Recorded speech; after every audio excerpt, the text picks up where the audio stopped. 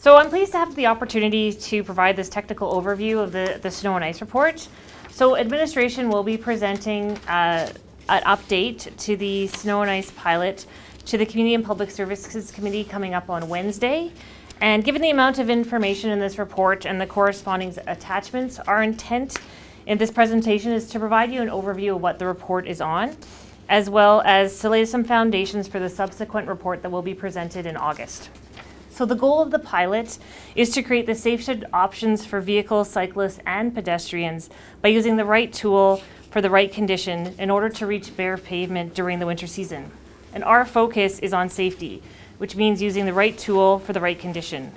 At the same time, we're focused on using the least amount of material possible to achieve bare pavement and doing our due diligence by conducting all the studies and monitoring to assess the trade-offs between safety and the impacts on the environment, infrastructure, and vehicles.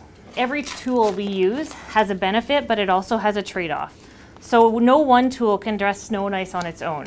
So there's no magic bullet. Rather, for us, it's looking at the conditions and using the tool or several tools in combination to reach the goal of bare pavement. This approach has been extensive and used in several jurisdictions through North America. And we've done a jurisdictional review as part of this pilot.